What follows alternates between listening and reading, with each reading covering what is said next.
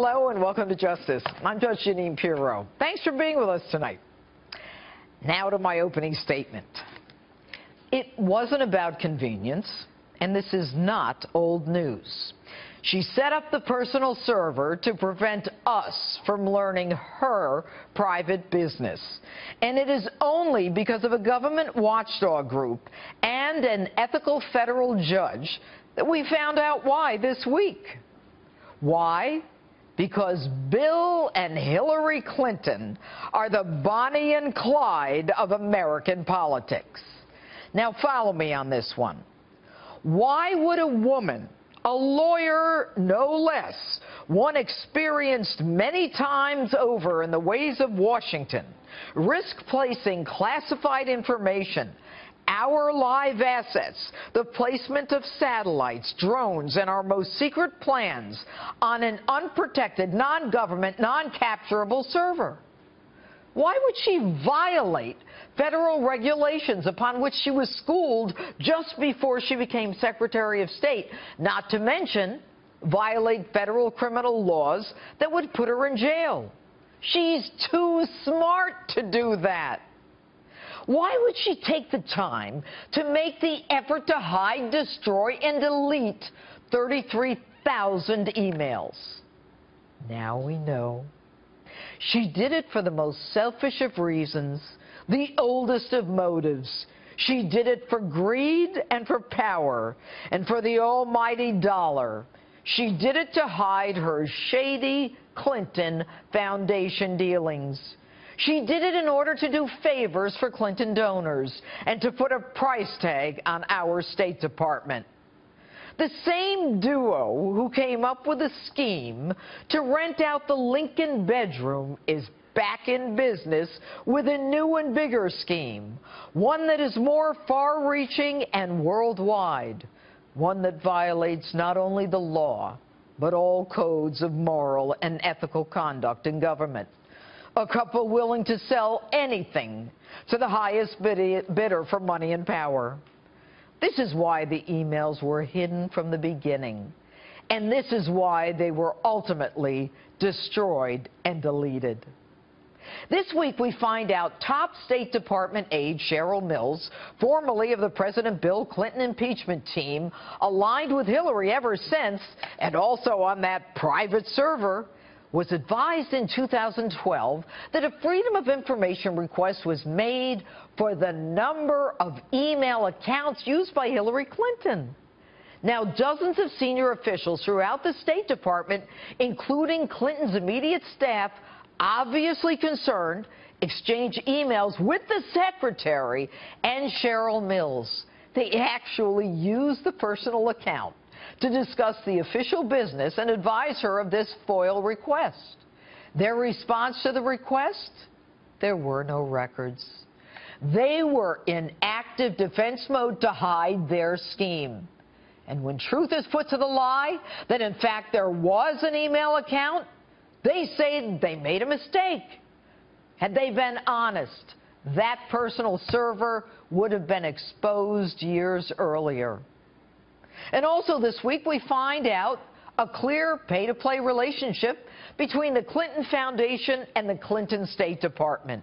An urgent email from Doug Band, formerly assistant to President Bill Clinton, now overseeing the Clinton Foundation, to Cheryl Mills and Uma Abedin, those two jewels on that private server, request that a huge Clinton Foundation donor meet a high State Department contact in Lebanon. The individual paid the price of admission, folks. Gilbert Chagoury gave between $1 and $5 million to the Clinton Foundation and pledged $1 billion to the Clinton Global Initiative. So, of course, arrangements are made for him to meet with Jeff Feldman, the former U.S. ambassador to Lebanon, the country where Chagoury was doing business. Abedin, ironically, paid both by the Foundation and the State Department, immediately responds with, "I'll talk to Jeff," ignoring the agreement between Hillary and President Obama to create a wall between that Clinton Foundation and the State Department, confident that it would never be found out. And when we learn there was a private server, what happens? You do what anyone looking to hide the evidence does. You erase, you conceal, you hide, you destroy. Now, I've told you this before. The Clinton Foundation is nothing more than a money laundering operation parading as a charitable foundation, where estimates are that only 15% of its money goes to charities, the rest to expenses, a veritable slush fund for Clinton operatives and ex-employees, a convenient way to get money from foreign countries and donors not allowed to contribute to presidential campaigns, but willing to dump hundreds of millions of dollars into a foundation of a powerful Secretary of State and possible future president. Why and for what? For access, for information, for power. Folks, politicians on a much lower level, of course, have gone to jail for much less. And we find out this week that when the FBI, 3 separate offices, approached the Department of Justice to commence an investigation into this so-called not-for-profit 501c3, the Department of Justice refuses to do so. You know, and Fifth Amendment pleading Lois Lerner, when she opens files on small conservative organizations, she gets away with it too. A few years vacations, a bonus, and a pension. So it's no surprise that the DOJ refuses to investigate the Clinton Foundation. No surprise at all. The collusion between Loretta Lynch and Bill Clinton was on display for all to see in an astounding meeting on a tarmac in Phoenix, while an investigation of Bill Clinton's wife was being conducted by Loretta Lynch. And consider this one. Isn't it curious how Miss Lynch is willing to listen to the FBI when they recommend not going forward with charges against Hillary Clinton? But when the FBI recommends going forward with a criminal probe on a blatant pay-to-play bribery investigation of the Bill Hillary and Chelsea Clinton Foundation, their answer is a resounding no. And you know what, folks? The Clintons, they're not even grateful. They are classless. Take a listen. The FBI director said, when he testified before Congress, he had to amend his previous day's statement that she had never received any emails marked classified. They saw 2 little notes with a C on it. This is the biggest load of bull I ever heard.